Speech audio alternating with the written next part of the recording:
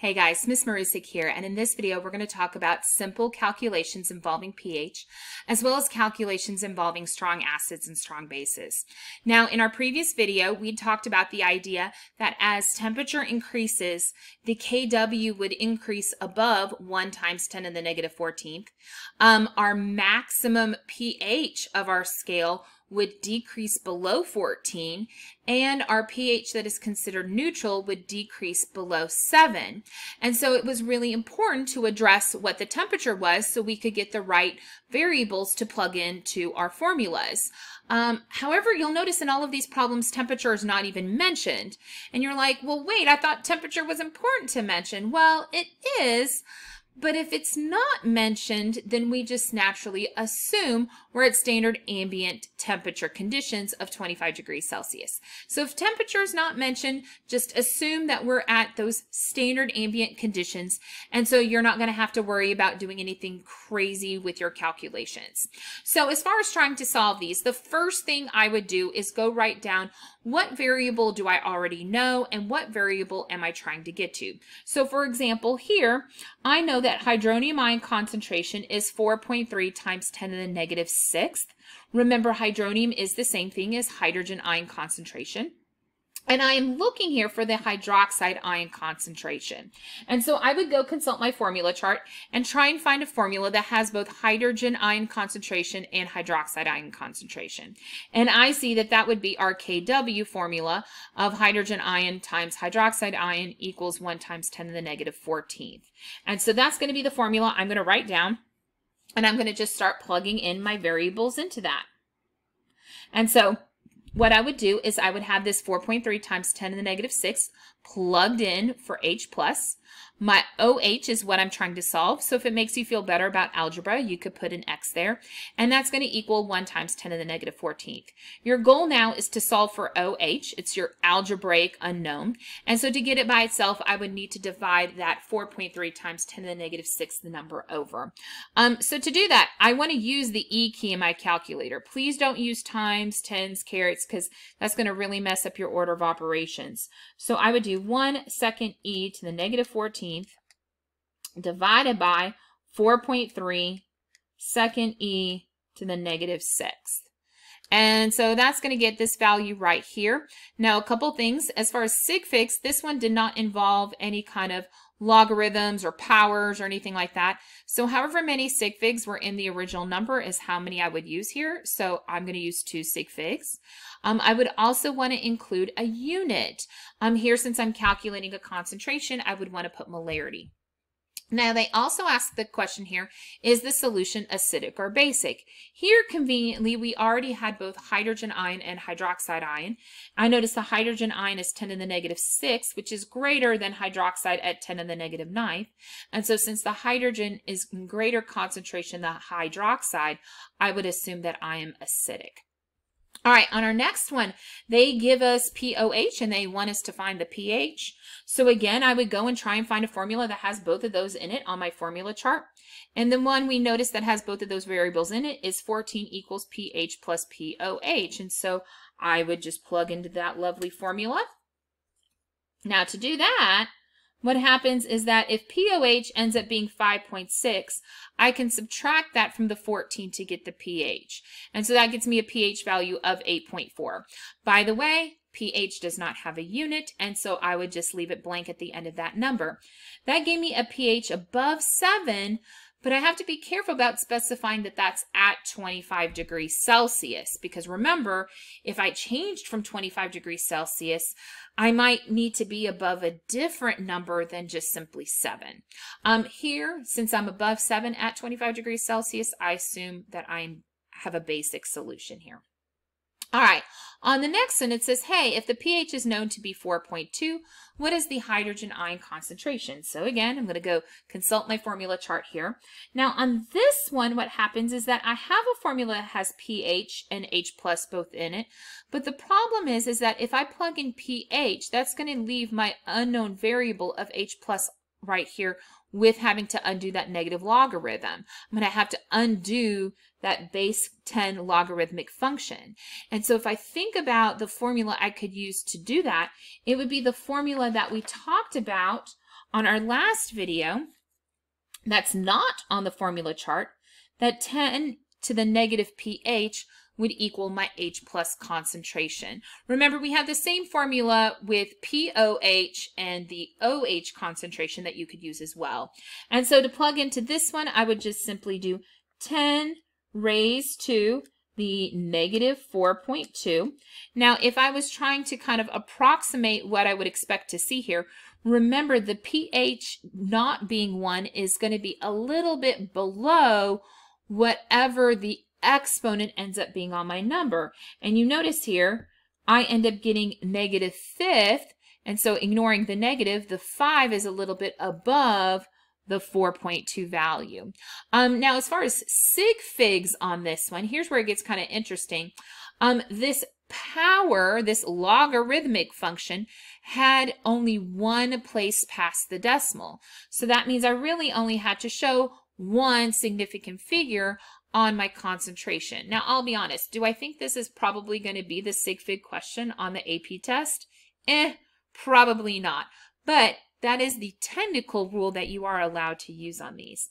Now, the next one had kind of the same two variables. It's just now we know the H plus concentration, and so we're trying to solve the pH. So now I can use that negative log equation.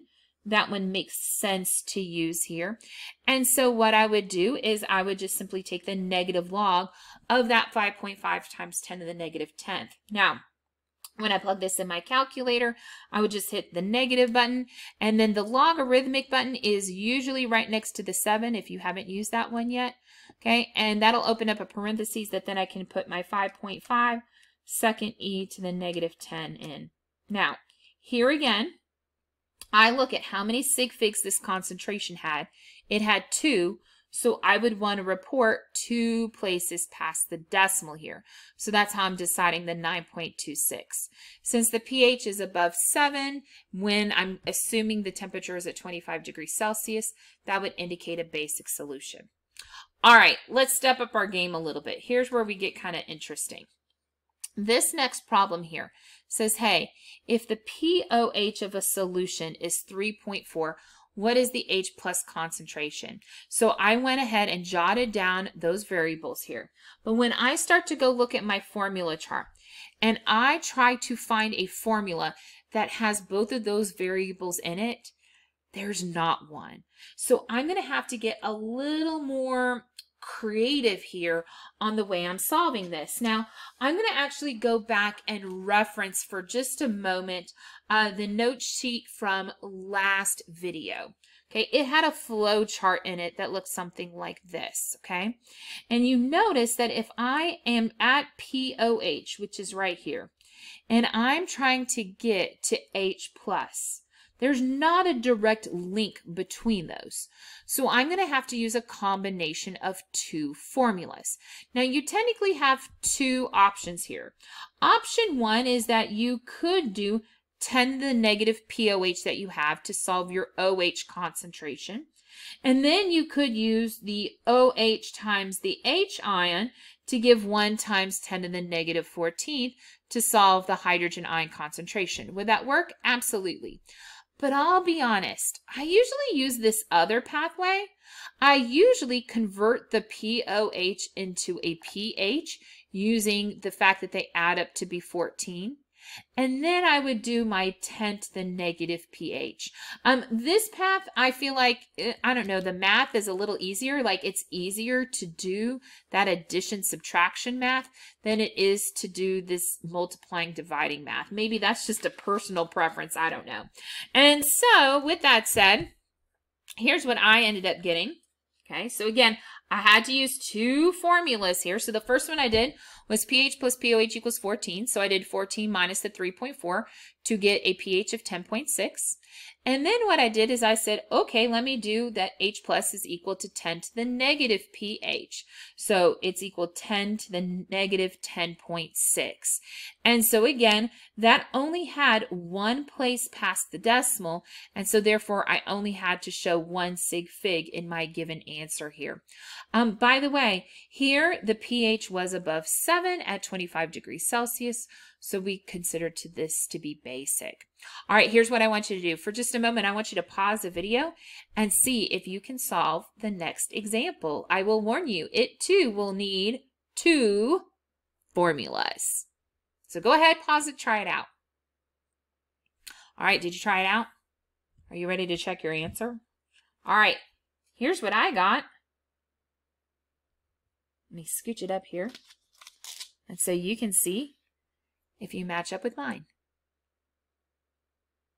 All right. With that said, let's go ahead and look at the next page where we're going to talk about doing this same process with strong acids and bases.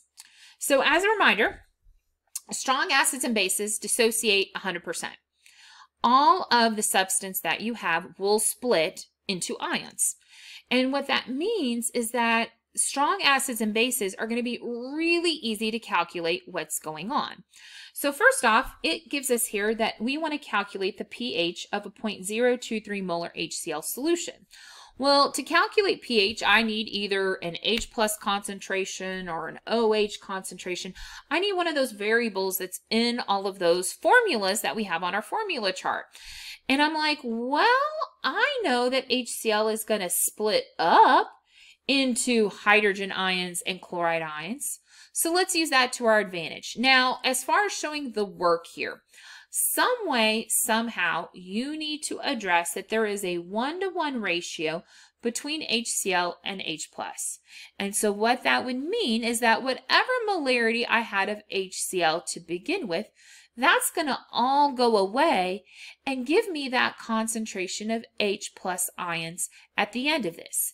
Now, I set this up with the rice table, which looks kind of odd to some of you because I know some of you are only used to using rice tables at equilibrium, but you can still use a rice table for something that's not equilibrium. You just have to, approach it from the standpoint that all of this is going to change. It's not just going to be a partial change between these. All of this HCl is going away, and all of it is becoming hydrogen ions and chloride ions, which honestly makes it easier. Now, the other way you could do this is with stoich. You could say, hey, if I have 0.023 moles of HCl per every 1 liter, you could then set up a mole-to-mole ratio between the HCl and the hydrogen within. Some way, somehow, you've got to address that mole-to-mole ratio. And so what that would mean is that my hydrogen ion concentration is 0.023 molarity. And so just like we did on the previous page, I can then take the negative log of that hydrogen ion concentration and determine my pH. Here, my hydrogen ion concentration had 2 significant figures, and so I was able to show 2 places past the decimal. Now, this was obviously a strong acid. Hydrochloric is one of our strong acids on our list.